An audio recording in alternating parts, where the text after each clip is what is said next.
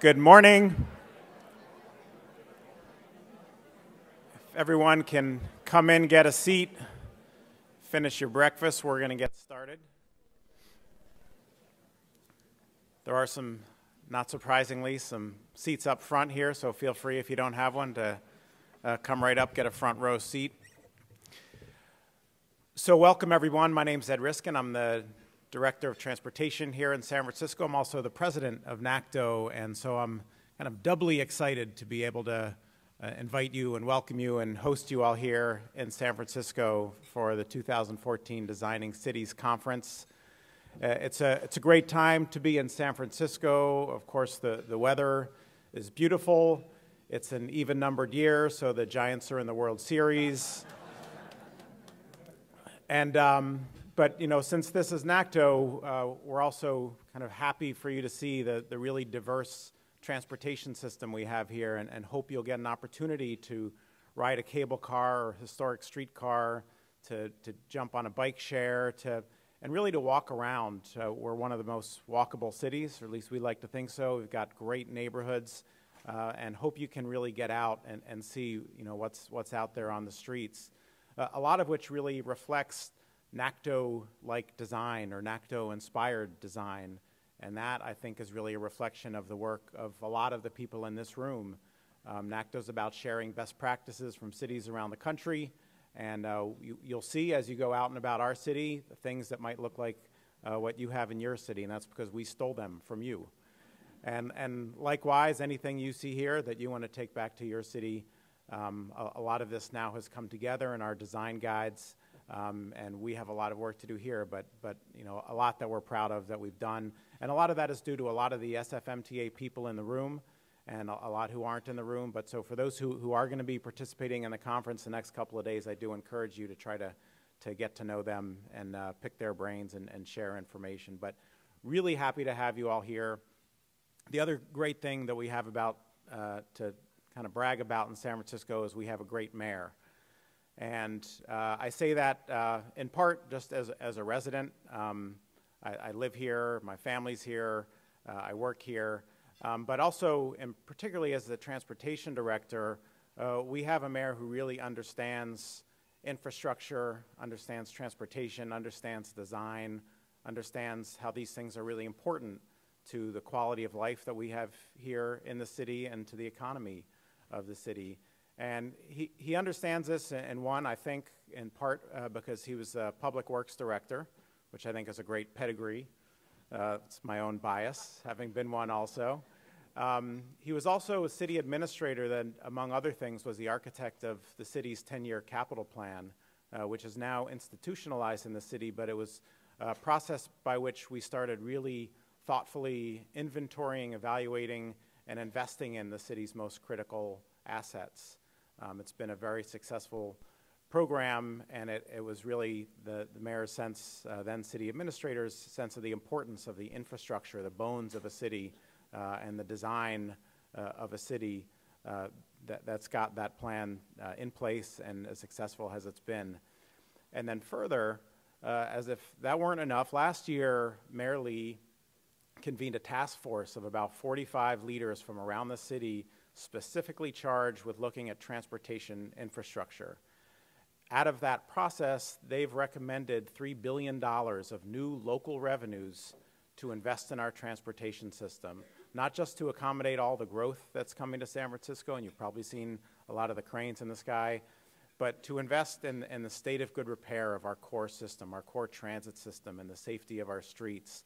$3 billion worth of new revenue. So you can imagine being the transportation director in a city, and your mayor comes, brings together the leadership of the city, and comes out with the recommended $3 billion to invest in the transportation system. It doesn't get much better than that. Fortunately, I don't think he's on the market, so I'm not too worried that you're going to try to steal him to come be your mayor. But we're very happy that he's ours, so please join me in welcoming the mayor of the city and county of San Francisco, Ed Lee.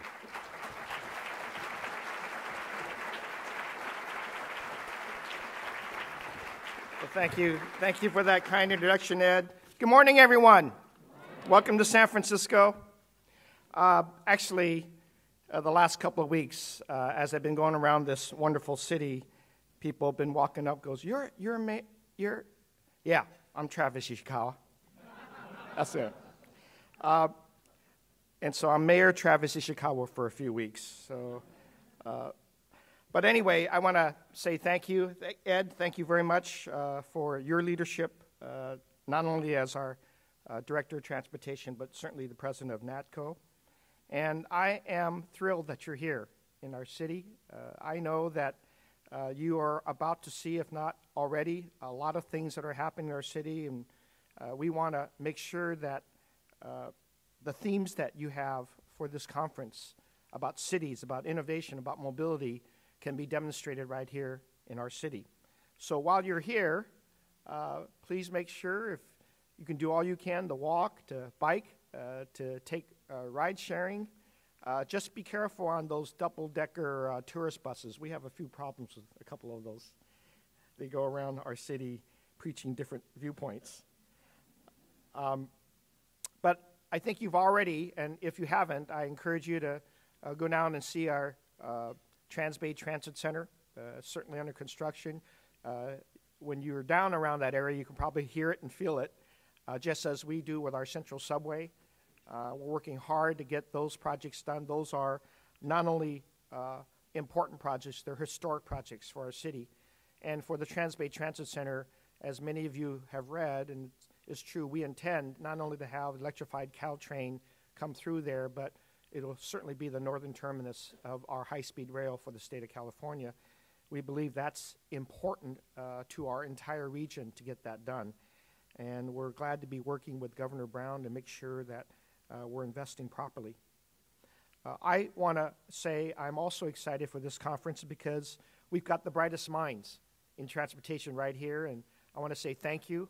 I also want to make sure I give a shout out to all of the mayors of the cities that you're from as well. I get a chance to work with all of them, and they either appoint you or hire you, or they certainly work very closely with you. And I want to thank the other mayors because when we get together, we have a very important committee, transportation, and we're always sharing best practices, ideas, things that cause us to work together on a national level. And I think it's really great to have a former mayor of Charlotte now become the DOT Transportation Secretary, because all of us as mayors go through that experience of learning everything it takes to run a great city. And when you're working on a national level, you never, ever forget not only potholes, but where all the challenges are in the city. So I think that's going to be very, very helpful. San Francisco is very proud to be now one of the 40 cities, and certainly the state of California, one of the 7 states that have officially endorsed your NACTO Urban Street Design Guides. We're glad to do that. You should give a shout out because you're making a great impact across the country.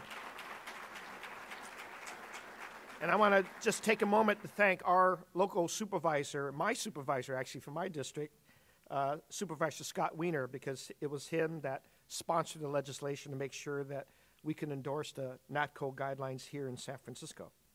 I certainly want to again recognize Ed Reiskin is serving as the president of NACTO, and we've had a chance too as well to work with many of your leadership and former leadership, and I want to just give a shout out to Jeanette Sadiq-Khan for her leadership as the past former NACTO president, and certainly for her great work, her groundbreaking work in New York under Mayor Bloomberg. And I know Polly's going to be doing a lot of great stuff there as well. And I keep reminding everybody, my daughters are in New York, so you got to take care of them too. We already know that streets make up 80% of our public realm, and we have to take care of that. Here we are. We've got important propositions, but as you go around the city, not only is the Trans-Bay Transit Center, the Central Subway work that we're doing, but take a look at what we've done in certain areas of the city that used to be freeways. Before the Loma Prieta earthquake, we had freeway ramps along Octavia Boulevard. We had them along Embarcadero Boulevard, and we certainly had them in Chinatown along Broadway. And if you now take a look, and if you ride through them, you'll see wonderful places, popular projects that include housing, and multiple modes of transportation along Octavia, along Embarcadero, even Broadway. We're building family housing. There used to be all freeway ramps, and we're making all of those corridors exciting and wonderful. And it's especially important because literally this month is 25th anniversary of the Loma Prieta earthquake, and we've become a stronger city since that time. We're also trying to make sure that our streets are safe for everyone. That's a huge responsibility of all of us mayors across the country. It is actually a shared responsibility of all of our transportation experts that are right in this room. Safety on our streets. You don't know how it hurts to hear news reports of seniors crossing streets and getting hit by vehicles or trucks, or bicyclists where a big truck can't see turning around the corner, or pedestrians not looking both ways. And we're educating people in multiple languages these days. No matter what color that light is and whether you got the right of way, you could be dead right. And we're here to educate a lot of our public about the need to all the traffic to slow down, people to be much more aware. But ultimately, within this room, your street designs are going to be of great help. And we have a very big investment in our city. We have a proposition this November that submits that part of that $3 billion that Ed was mentioning. We have the first $500 million of it in a proposition of $300 million of which will be focused on making sure our streets are designed and signalized and signage so that we can get to 0 deaths. Our Vision Zero is a serious goal for us because we're all united about preventing the deaths and fatalities along our streets. So I want to say thank you for your leadership on that.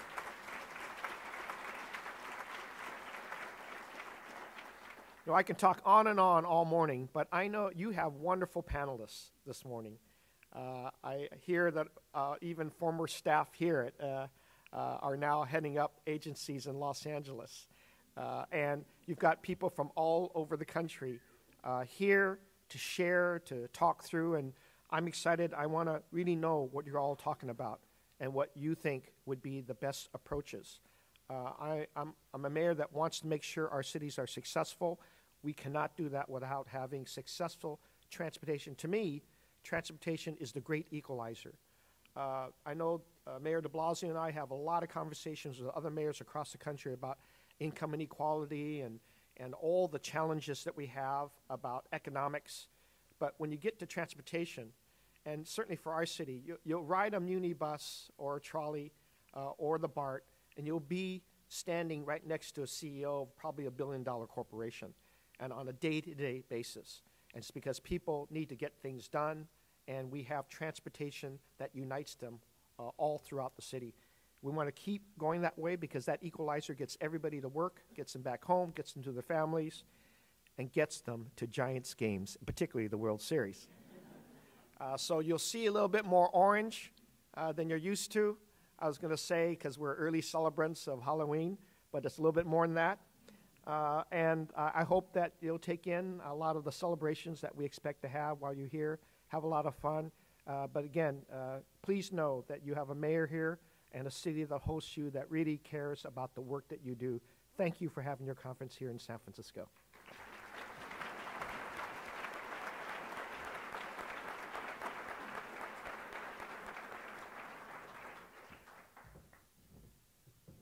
Thank you very much, Mayor Lee. You can see with the leadership like that, it makes our work all the more easy. So now we're going to move into our panel. I see folks standing in the back. Please feel free to come in. There's their seats up front. Maybe somebody had the idea yesterday. If there's an empty seat near you, raise your hand. So go find the people with the hands raised. I'm going to ask our panelists to come forward, make their way to the stage. And I'd like to introduce our moderator. We have a rich media tradition here in the San Francisco Bay Area, a number of strong voices, a number of seasoned professionals, and we're happy to be joined by one of the most respected voices in San Francisco. She's a longtime member of the ABC family here in San Francisco. She's an award winning journalist, Emmy Awards, Gracie Awards, and so we're really delighted to have her here. Please join me in welcoming Cheryl Jennings. Thank you, Ed. Okay, great. Good morning, everybody. I'm assuming my microphone is on. Can you hear me in the back? Okay, great. If all our panelists could come on up, and you must be Seleta? I am. Say, nice to meet you. Nice to meet you. All right. If you've noticed that I was looking down at my phone, that is because I am tweeting. It's okay for you to have your phones on during this, except for the bell. Our hashtag is NACTO14, and the symbol for today is NACTO. So we'd love it if you would tweet about this event and share the good news about this conference. Mayor Ed Lee, did you notice he was wearing a Giants pin? Pretty cool. So welcome, everybody. I am delighted to be here. I had the opportunity and great privilege to work with Ed Reiskin on a program talking about transportation. And I'm eager to learn more, just to become a better journalist and to talk about transportation in general. And I am eager to learn about what all of you are doing in your city. So just to let you know who our guests are today, they're in your program, and their bios are there. I'm going to go in alphabetical order. Robin Hutcheson, who is right there, okay, from Salt Lake City, Director of Transportation.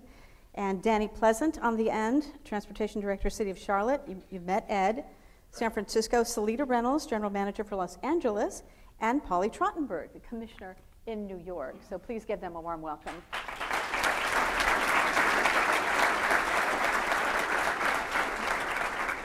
Right, so I had to drive here today because my schedule is erratic. So I'm curious to know from our panelists how each of them gets to work, not during a conference, because Danny, you told me you took the elevator. So, right.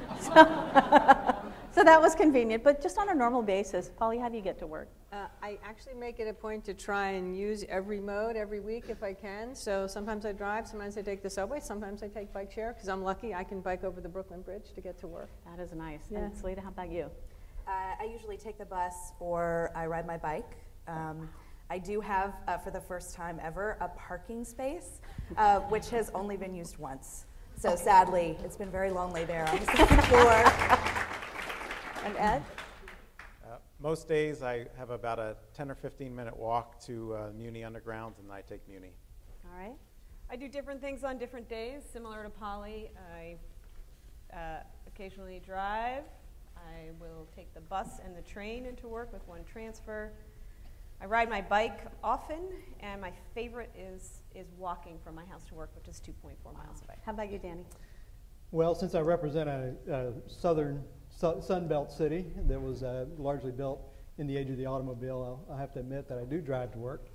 But I will also say that my drive is a whopping 10 minutes, so I live very close to my work. I do need a car to get around our 300 square miles of city daily to go to meetings, visit projects, visit with our crews and that sort of thing. So I'm the guy that's not particularly multimodal in my day, but I do try to keep the driving to a minimum by living close by. That's good.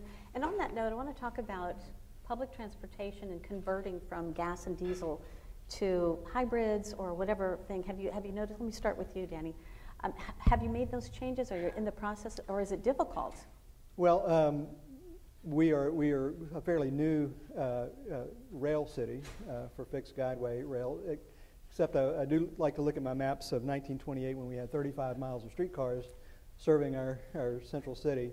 But in 2012, or 2007 rather, we opened our first light rail line. We're under construction with another 10 miles of it today, and we're also under construction with a streetcar. So those are all electric powered. From our bus transit fleet, we have integrated quite a number of hybrid vehicles into that fleet as well. So we haven't gone all electric yet, but we certainly are hybrid. Certainly clean burning diesel is part of our inventory as well. All right, thanks. And Polly, you've got the huge, huge city. And so that must be a huge challenge for you to convert and to get everything away from gas and diesel. New York comes with a tremendous plus, I think, compared to a lot of other cities in the country. It already has a huge number of transit riders. So, in that regard, we start off being pretty green. You know, our subway system and our bus system, there's been a process of converting now to, you know, renewable fuels and natural gas. But, you know, one thing in New York, particularly the bus system there, it takes such an extraordinary pounding and such a high volume of people. We often have to sort of find our own special solutions to, you know, hybrid buses, things like that, because things that are the prototypes in other parts of the country don't always work in New York. Right, and Seleta, in Los Angeles, I mean, it's so spread out, it must be really difficult to figure out how to make all that work. So, you know, Los Angeles City, we're a city in a county like San Francisco, but we have a lot of other cities inside Los Angeles County, and the agency that sort of does the transit for the county is different from the Department of Transportation. And at the moment, there's actually more light rail construction underway in Los Angeles than anywhere in North America. So there's a huge push to get to a build out of a system that the city and the county really desperately need. But the city itself, the Department of Transportation, we operate a transit system. It has about 26 million boardings a year. But because it's relatively new, it was pretty easy to, you know, we were sort of ahead of the curve. We let everybody do all of the painful beta testing ahead of us, and by the time we purchased our fleet, it's a very clean fleet.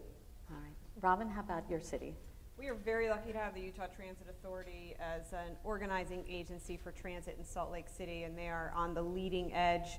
They have I'll speak a little bit on their behalf right now. They have a very singular focus right now to construct a brand new bus maintenance facility that will house a significant expansion of their natural gas bus operation.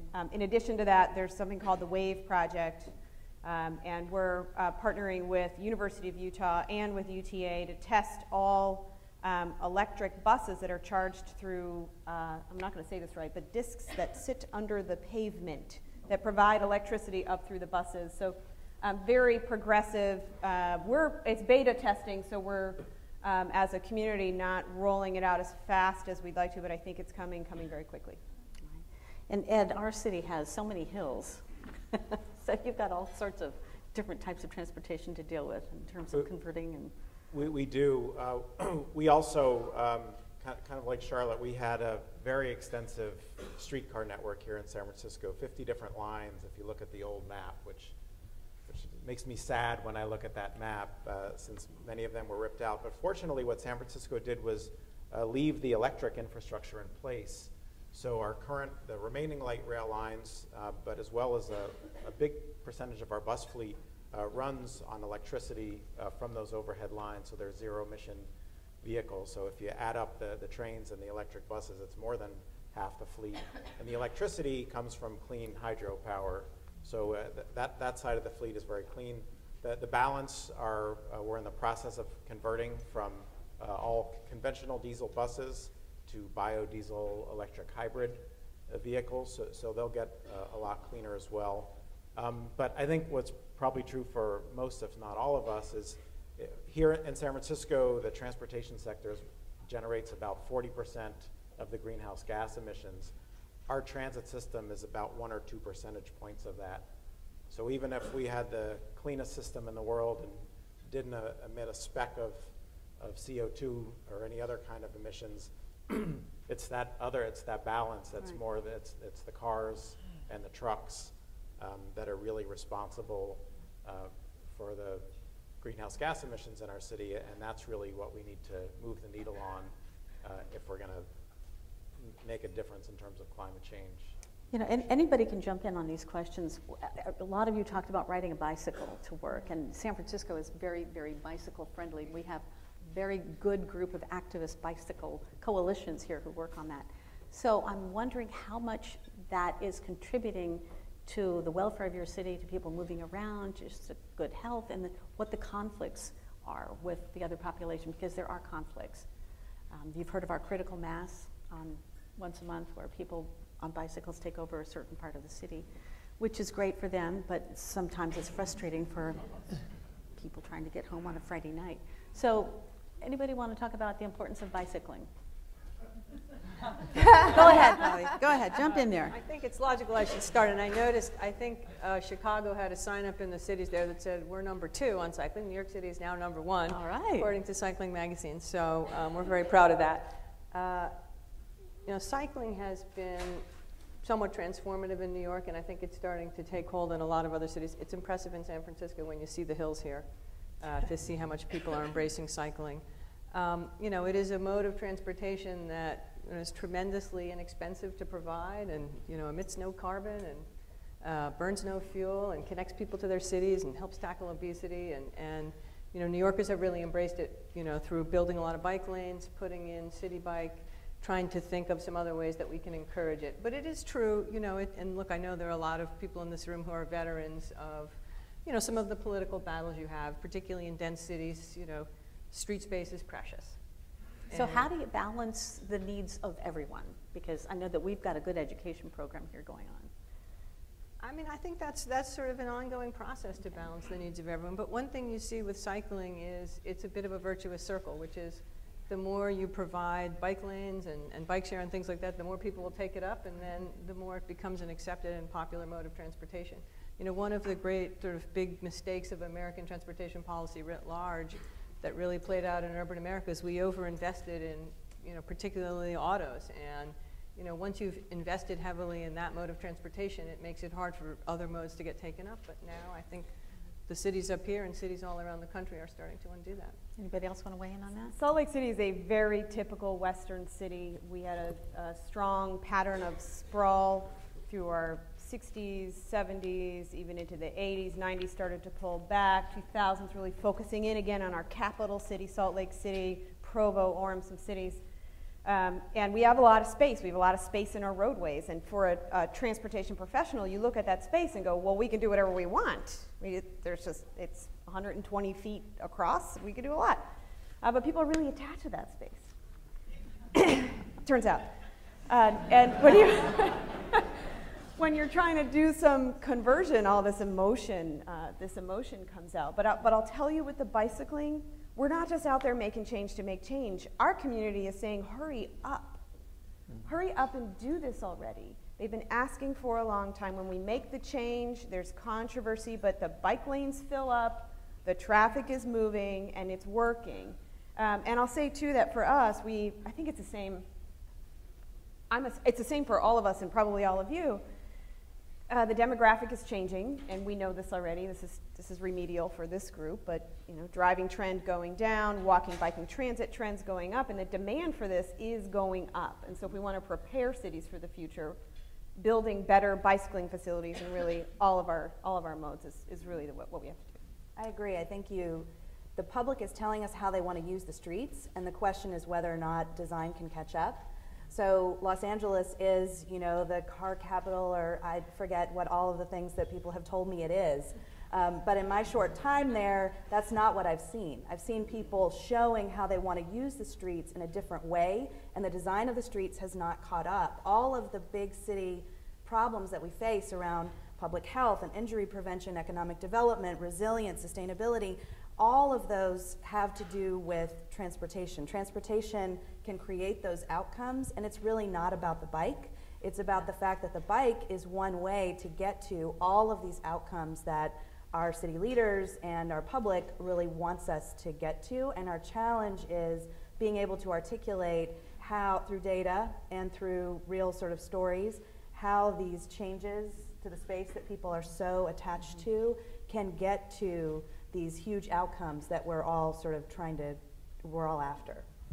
All right, everybody's talking about safety, and Mayor Ed Lee was talking about driver safety, pedestrian safety, and of course bicyclist safety. That's been a big issue in San Francisco, I'm sure in other cities, and the program called Vision Zero and how well that is working. So Ed, let me start with you on Vision Zero. So last year in San Francisco, 34 people died just trying to make their way around the city, trying to cross the street, trying to ride their bike to work, and it culminated with, I think, 7 pedestrian deaths in the month of December. And so the city family came together and just declared essentially that that's not acceptable. That, as I said in my opening, you know, we think of ourselves as a beautiful, walkable city, yet people walking around our city are getting killed or seriously injured. We have 800 or 900 reported pedestrian collisions each year, and that's just what's reported. So we did, my board of directors and then subsequently our board of supervisors, which is basically our city council and commissions around the city adopted a goal of Vision Zero to eliminate traffic deaths in San Francisco, as the mayor referenced, in the next 10 years, by 2024 to get to zero. And I guess the other cities' programs, we definitely looked a lot to New York and to Europe, where this came from. There's the design element, there's the education element, there's the enforcement element, there's the evaluation, but it's really about marshaling the resources of the city and the community, and great strong advocates here in San Francisco. Everybody kind of coming around to a very clear and what should be an achievable goal, but one that will take a lot of work. And it's, I was talking with Mayor Peñalosa, the former mayor of Bogota, the other day. He was in town, and he was talking about how in 1900 there were 0 traffic fatalities, and then quickly in the 20s there were more people who died on our streets than died, I think, in World War II. And yet we just accept 30, 40, 50,000 people dying in our streets and on our highways every year. And I think we're coming to a point, at least starting from our cities, as Jeanette always reminds us, that's where things start, in our cities, where we're not going to accept that anymore. So you heard Mayor Lee say $300 million of the $500 million that we're asking the voters for this November would be invested in making our streets safer.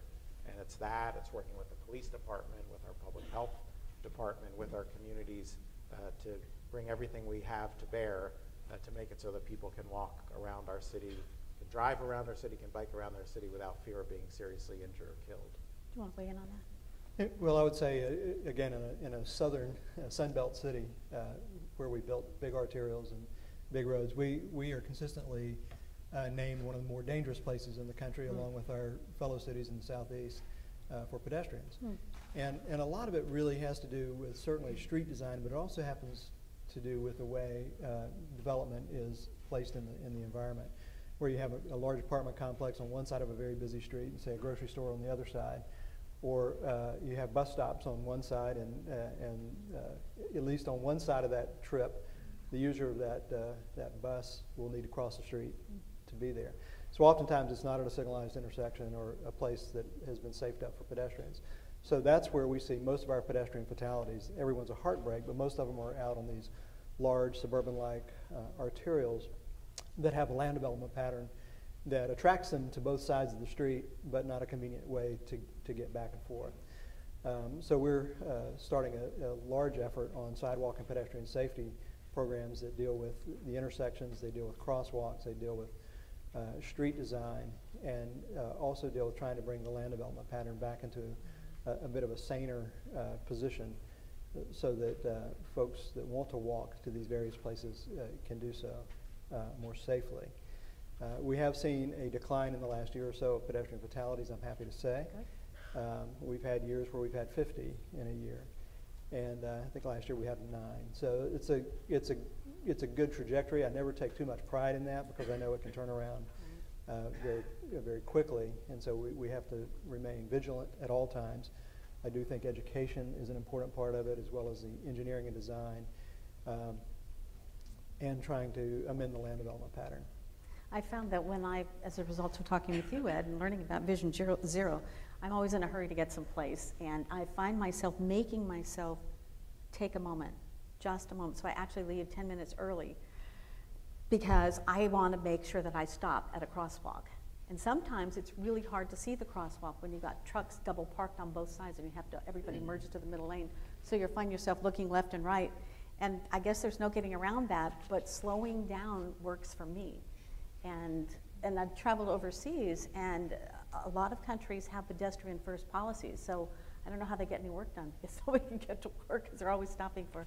So I don't know, you've got something that is working for you. What is working for your city? Yeah, and I'm thrilled to talk about Vision Zero. It's a huge priority for my mayor, and just to put it in perspective, New York is a very big city. We had last year 293 traffic-related fatalities. So we have big numbers in New York. Now that said, the numbers have come down from the historic highs in New York, and one of the challenges we face, we try and be very data-driven when we look at the engineering and enforcement approaches we want to take.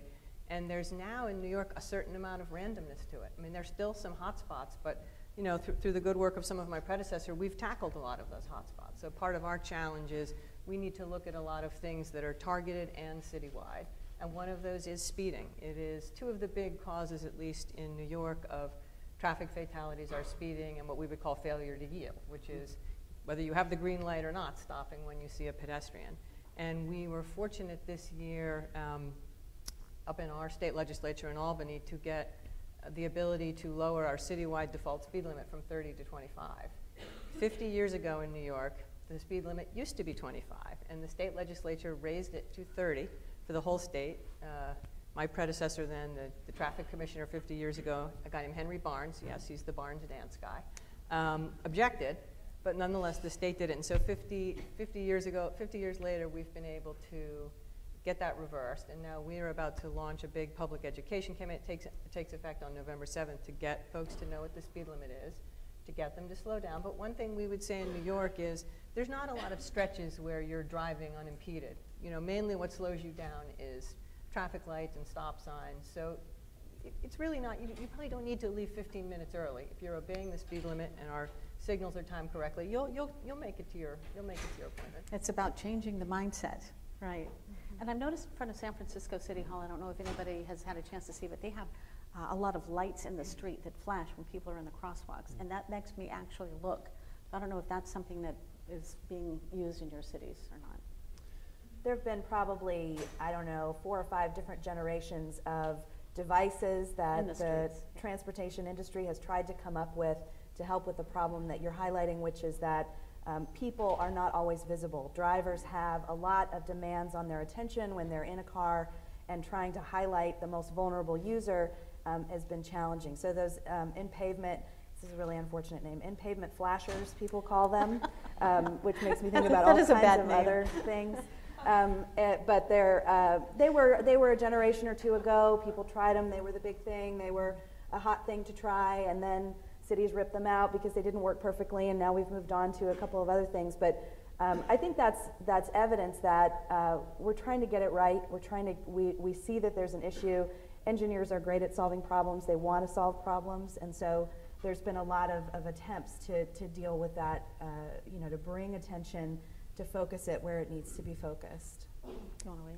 As Seleta said, there's been a couple iterations. Several years ago, Salt Lake City installed some. The plows ripped them up. They didn't work. We abandoned, but we're actually coming back and partnering with the Utah Department of Transportation to try one of the newer iterations on one of our state highways, which is right next to it's called the Energy Solutions Arena now. It was the Delta Center. I still want to call it the Delta Center. Where we have a tremendous amount of pedestrian activity, games, concerts, and it's a pilot, and we're looking forward to seeing if this new iteration of, and now I'm going to call it in-pavement flashers. And we too have ventured it down to the in-pavement lighting and that sort of thing, and we've tested several types of it. It really doesn't work. So when we need to have crossings outside of signalized intersections, we've gone more toward the hybrid overhead type of signalization, trying to mark the crosswalks in a way that makes sense.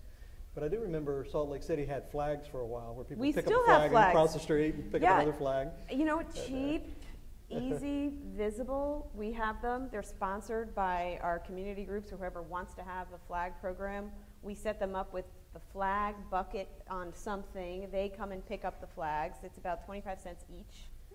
And they're all over. The flags are all over the city. They disappear. We just keep putting them back because they're cheap and they're very, very visible. They've gotten a little bit of bad press recently, but it works for us. We've got a whole range of things that we're doing from the flag program. Been around for a long time. Plus, we've got 7 hawk signals going in this year. The city council, which they don't often agree on exactly what we should be investing in, agree every year to fund pedestrian safety improvements. Every year to fund pedestrian safety improvements. So we're doing a lot of the overheads still, but still the cheap one. That works too. Okay, good to know.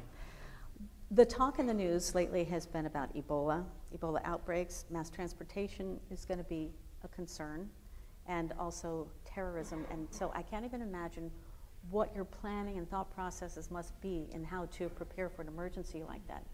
Who wants to start with that? Emergency preparedness is a huge deal. Sure, I'll talk about Ebola. Why not? There's an emergency.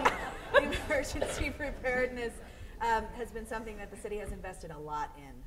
Since there was an earthquake there called the Northridge earthquake, there's a huge center where everybody from various parts of the city comes whenever the mayor declares that there's an emergency.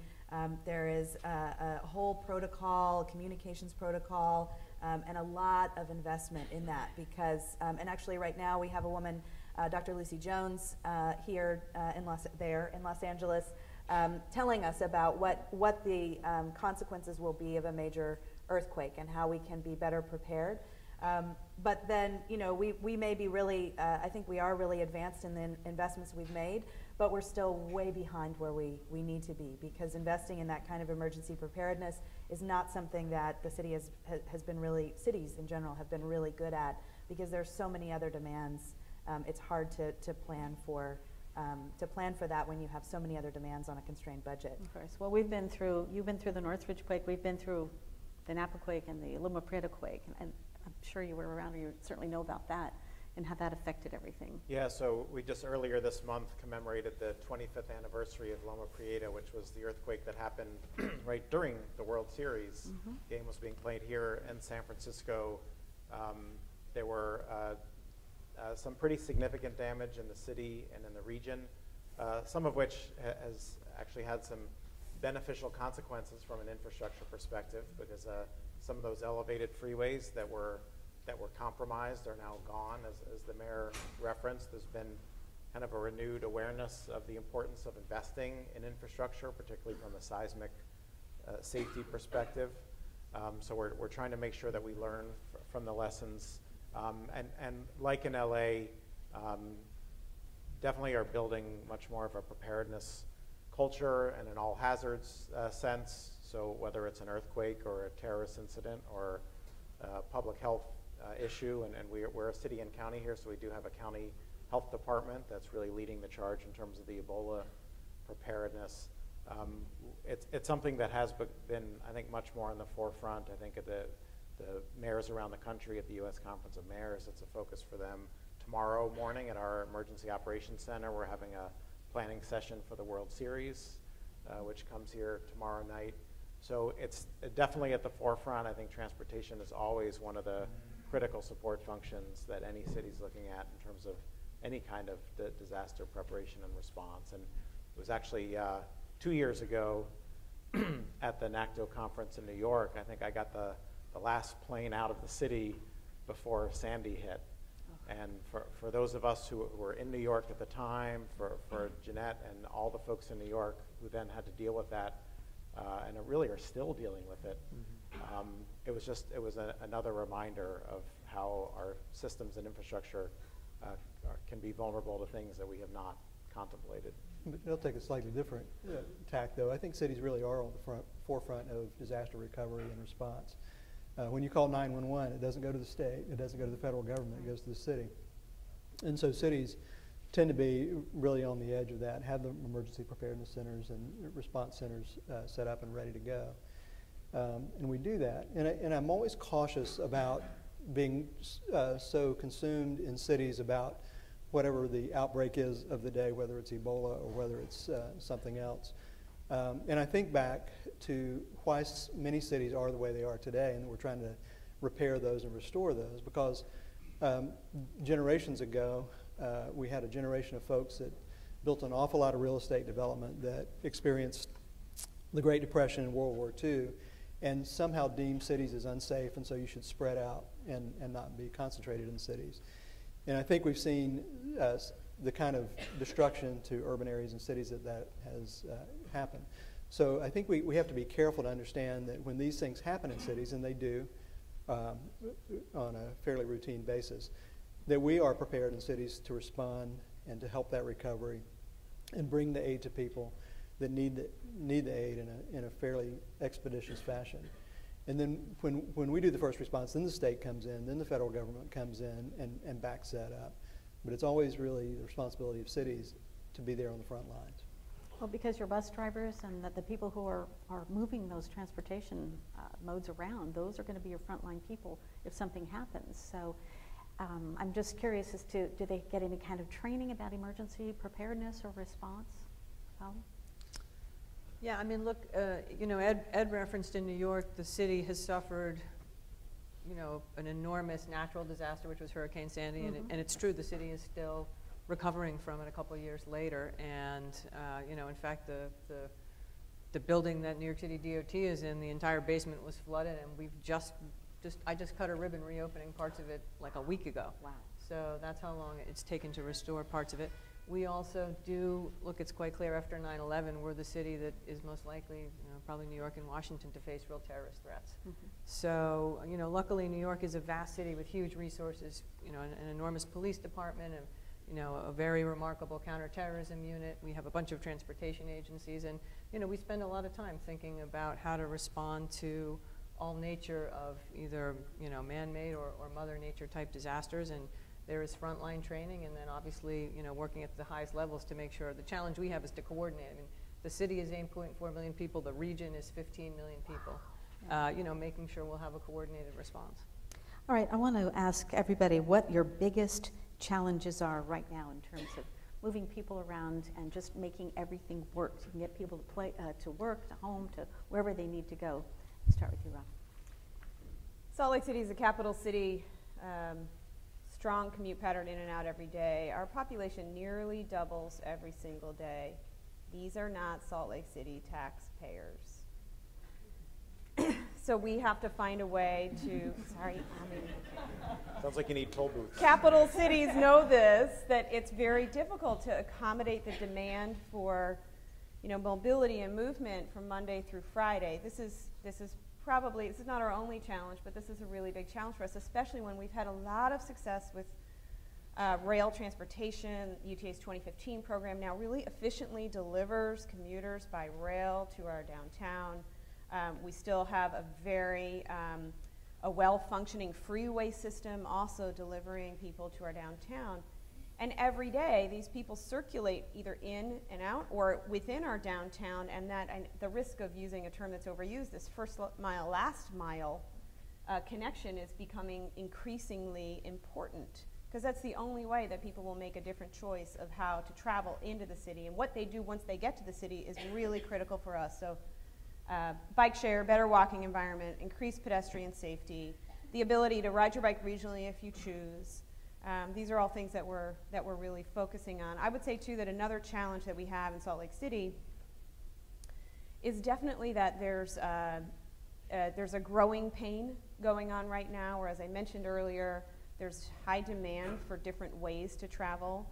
It's all we talk about when we do have our MPO meetings, and we're meeting with UDOT, and we're meeting with, you know, it's not all we talk about, but it's a huge topic of conversation because people really want this, but the moment you go to move a shovel on a corridor, it's very difficult. There's such an outcry because I don't believe we've hit that tipping point of understanding that as a community we're asking for these things, and this is what it takes to build it, and you have to make it through that sort of tough part to get the results that you want as a region and as a city. So those are, I gave you two. Hopefully that's great.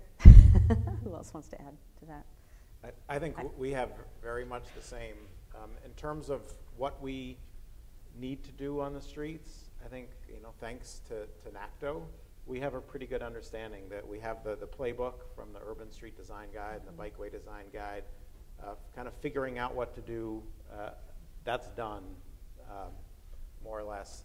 In terms of funding, you know, you heard I've got a mayor who's going to bat to get billions of dollars of local investment into the city. So from a funding standpoint, and in part just because our economy is so strong here in San Francisco, funding is a little bit less our challenge.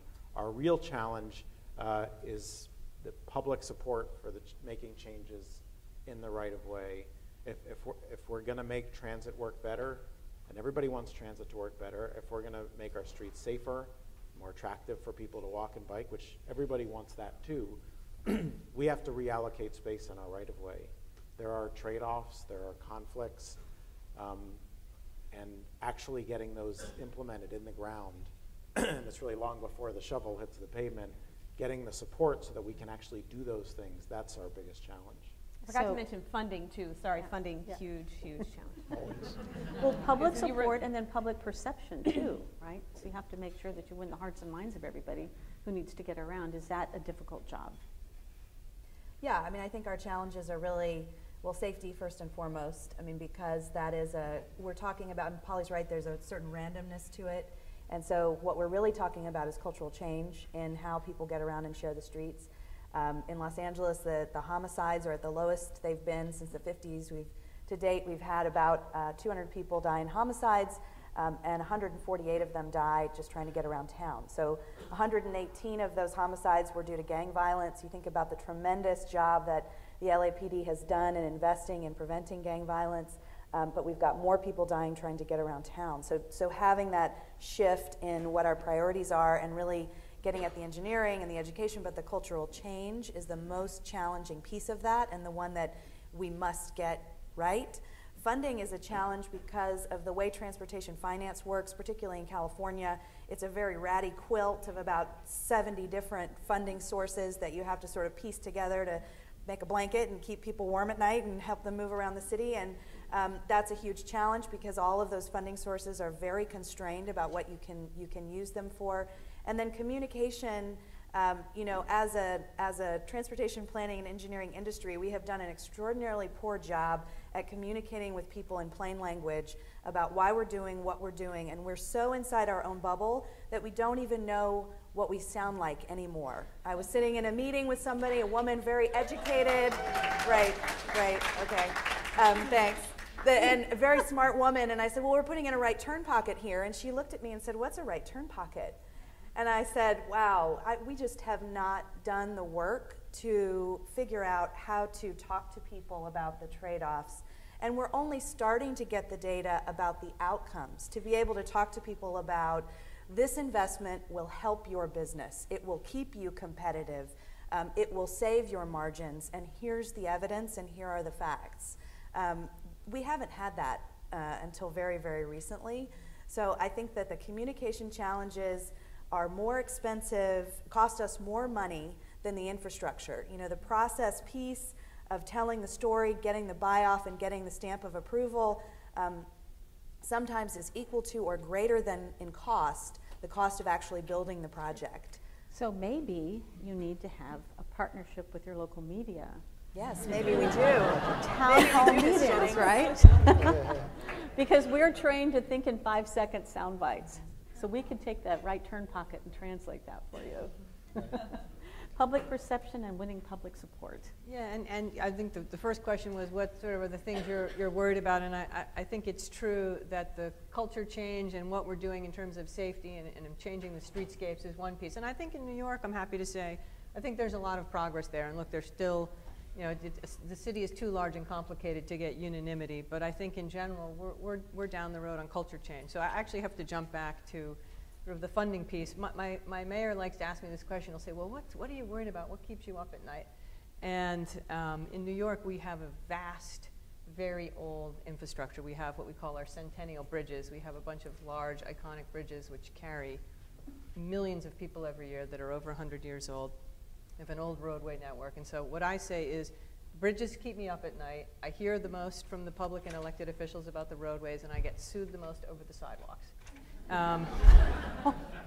So you know, and there are enormous capital needs on that front. And then our transit agency recently put out its 5-year capital plan, and the numbers are very large in New York. It's a $29 billion, of which they only have half the money in hand, and no idea yet where the other half is going to come from. So we are having, sounds like you're doing it in San Francisco. We're in New York now having a large debate about the huge capital needs for the city and the region, and in the future, where are we going to go to find the funds? So that is a big challenge for us. So what keeps you up at night? I'm going to steal from her. Well, I think our challenges really are paired with opportunity. And we are a fast-growing city. And we are recognizing the shift of market preference and demographics to folks who want to live in a more urban environment. And you know, despite our sprawling late 20th century development pattern, there are many parts of the city that are very walkable, and you would feel like you were in San Francisco or New York or Philadelphia, in parts of those cities. And those parts of the city are growing rapidly. We have apartment towers going up in Center City. Our South End area where we have transit has been a great magnet. And we started our transit system as an economic development and redevelopment opportunity more than we thought of it as a transportation opportunity at the time. And it's been very successful with transportation, but it's been remarkable as an economic development tool.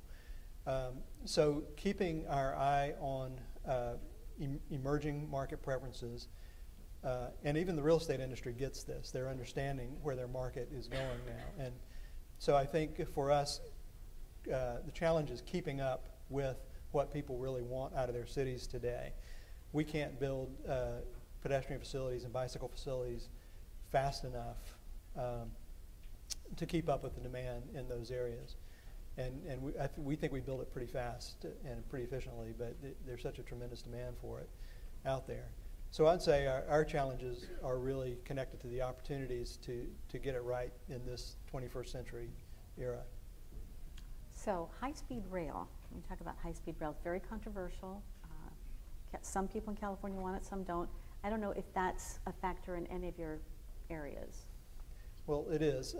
I practiced for 14 years down in Orlando, Florida, and because Orlando is really close to Walt Disney World, everybody that wanted to test something or show their newest technology wanted to do it there. So I think I sat through about 3 iterations of high-speed rail proposals and maglev proposals and those sorts of things. And I always looked back to North Carolina and thought that North Carolina actually did it right.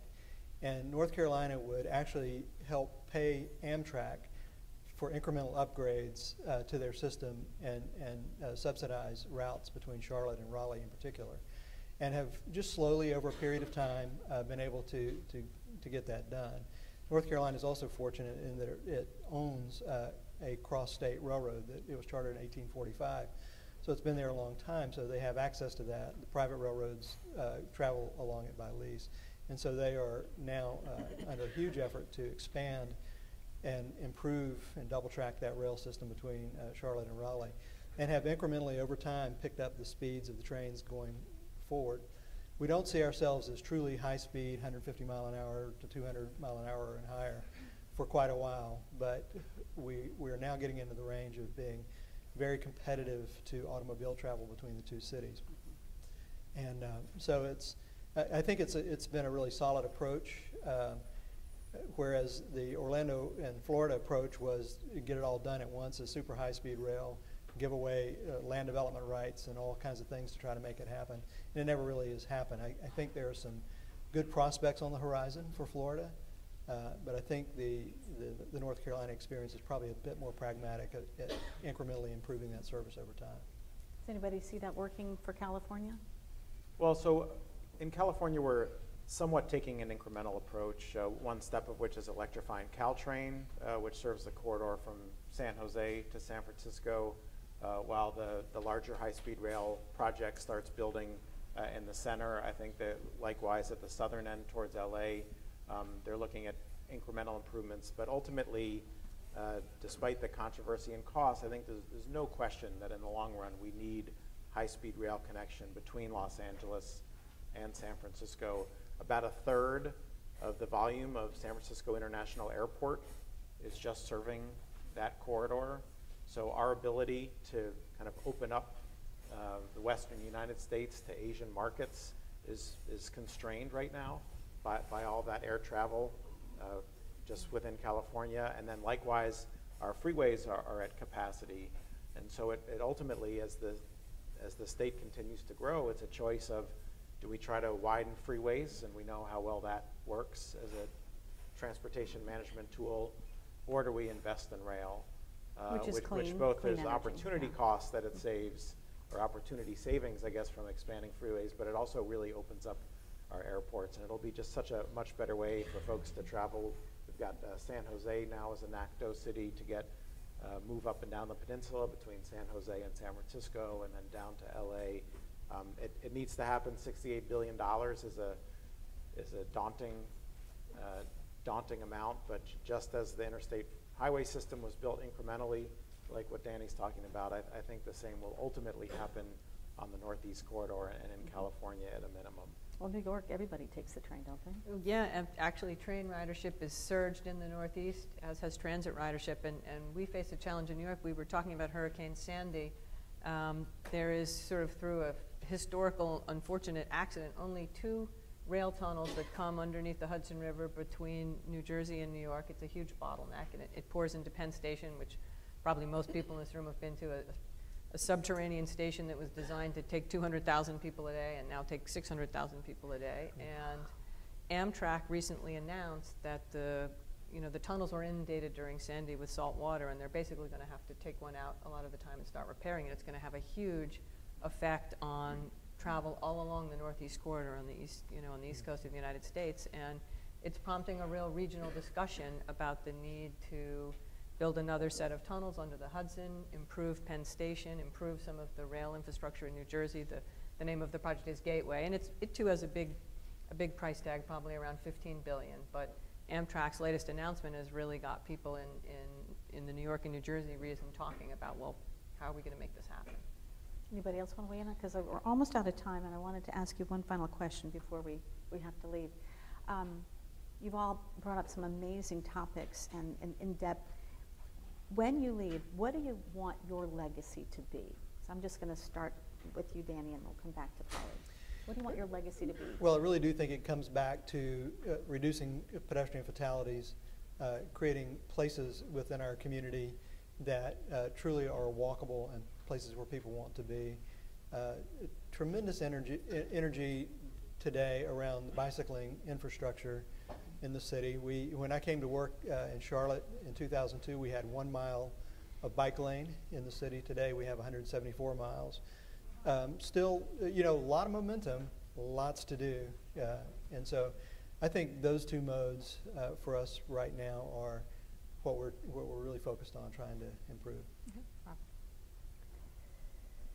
Legacy of partnership and collaboration. There's no way that as cities we're going to be able to do what we need and want to do by ourselves.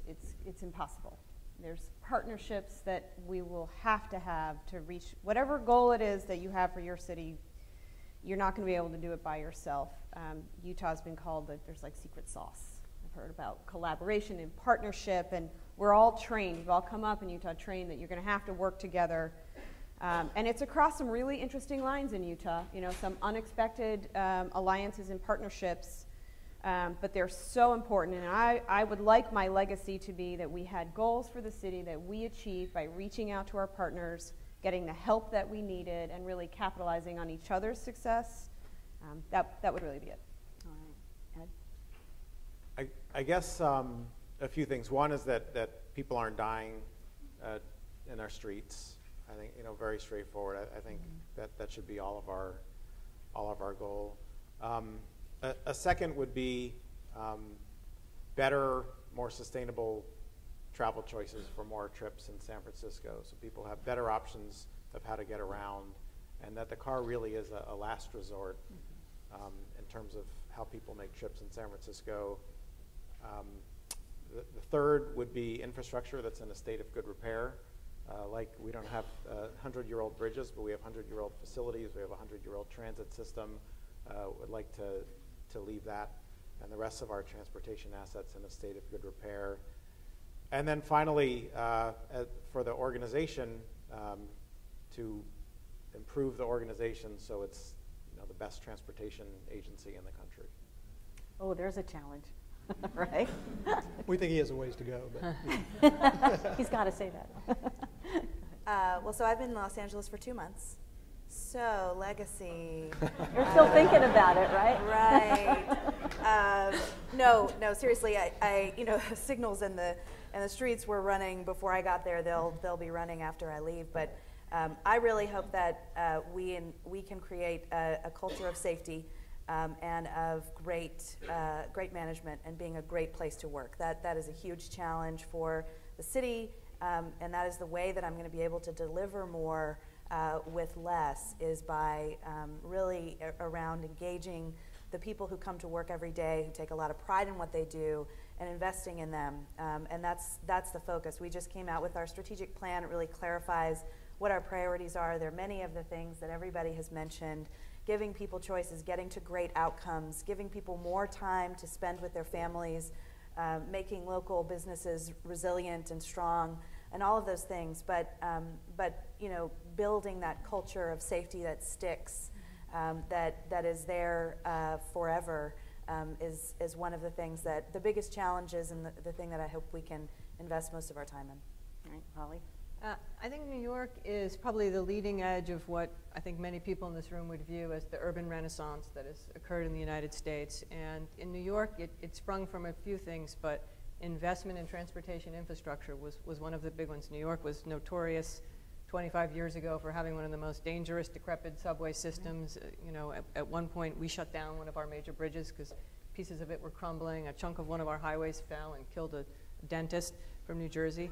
So, and the city, you know, speaking of partnerships, made a very concerted political effort working with the state and the federal government and the business community to turn that around and make incredible investments in our infrastructure. And likewise tackled some of the public safety issues, both the crime rate and also public safety on the roadways. And I think, you know, I view my job is to do what I can to continue what has been a tremendous renaissance in New York. The city is booming. And just one of the priorities of my mayor, something that we face at the urban level, and it's a national challenge, to make sure that those benefits that all the citizens get it, you know, that there's a real sense of equity, and that to the neighborhoods that have perhaps not had the boom that all the city has, that we can extend great transportation and economic prosperity there as well. All right, ladies and gentlemen, the commissioners panel, thank you all so much.